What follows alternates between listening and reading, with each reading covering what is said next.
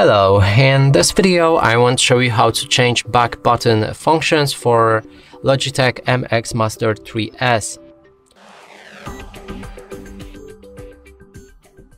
And to do this, you'll need to download software Logitech Options Plus on your PC. When you're finished with the setup, then you have the back button right here. You can click on that wheel, and here you can change the different function for that key.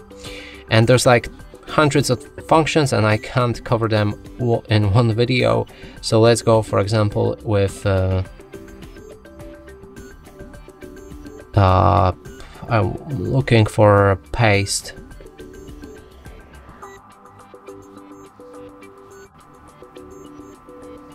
Okay, here it is. Now when we open, for example, Notepad, and actually let's confirm that this function works. Okay, we can open the Notepad, and then when I click on the paste, it will pass the text that I copied previously. And that's it for this video. Hope you like it. Please consider subscribing to our channel, leave a like and a comment below.